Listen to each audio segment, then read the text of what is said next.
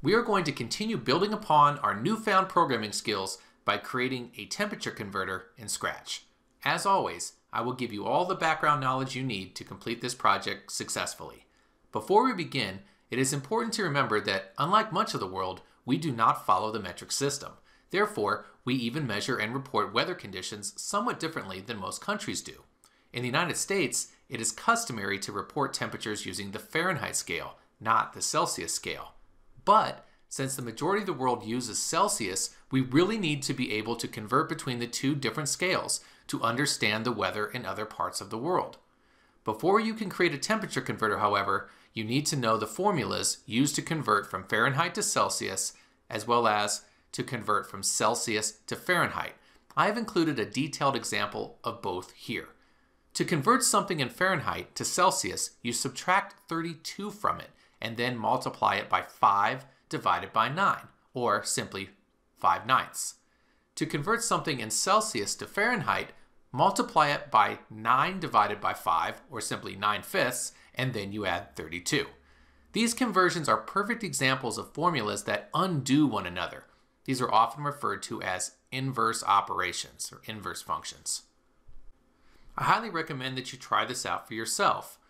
You can always go to Google and type in calculator, and it will bring up a web-based calculator that's just fine for performing this type of test.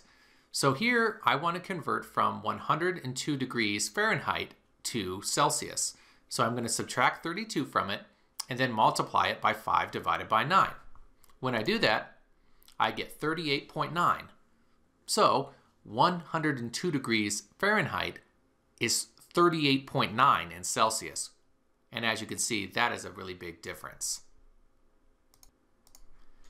What if I wanted to convert 102 degrees Celsius to Fahrenheit? Well, then what I would do is I would multiply 102 by 9 divided by 5 and then add 32. If I do that, I get 215.6 degrees Fahrenheit. Also a very big difference. I highly recommend that before you write any program, you make sure you understand all the underlying formulas first. What will our temperature converter program do? Our temperature converter program will prompt the user for the temperature in one scale and then perform whatever conversion is necessary to convert it to the other scale. We will be using multiple variables and operators to complete this program. At the end, we will have ScratchCat report the results to the user. I will only be showing you how to create the Celsius to Fahrenheit converter today. Afterwards, you will be getting hands-on practice by doing the Fahrenheit to Celsius converter yourself. So let's get started. I'm going to begin by going to scratch.mit.edu, and I'm going to go ahead and sign in before I start my project. I'm going to click sign in. All right. Now I'm going to create a project, so I'm going to click on the Create button. I like to name my project as the first thing I do. So I'm going to go up here where it says Untitled. And I'm going to call this one Scratch Celsius to Fahrenheit Converter. All right, I've got my ScratchCat. I'm happy with that. I really don't like my backdrop, so I'm going to take a look at that and add some swag here. So I'm going to choose from the library. Doesn't really matter what you do.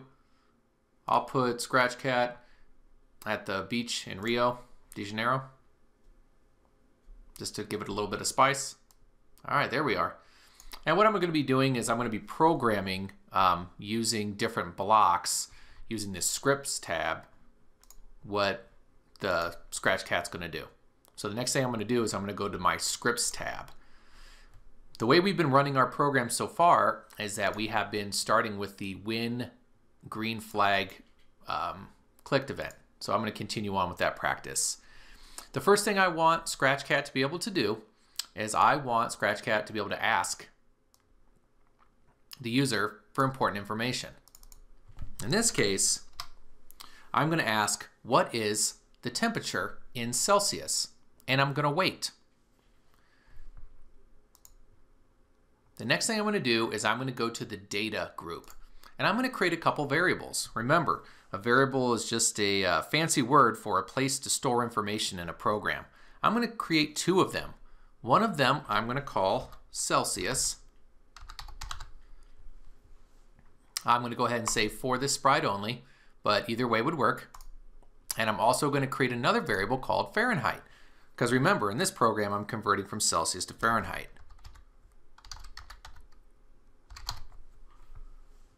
All right, so now I have a place to store the information that I ask from the user and to store the results of my calculation. So what happens in the program is the user clicks on the green flag and then they are asked, what is the temperature in Celsius? We sit there and we wait until the user actually provides us with the information. Once they've provided us with the information, we want to set the value of the Celsius variable to whatever comes back from this ask. You can get the value of what comes back by using this answer block.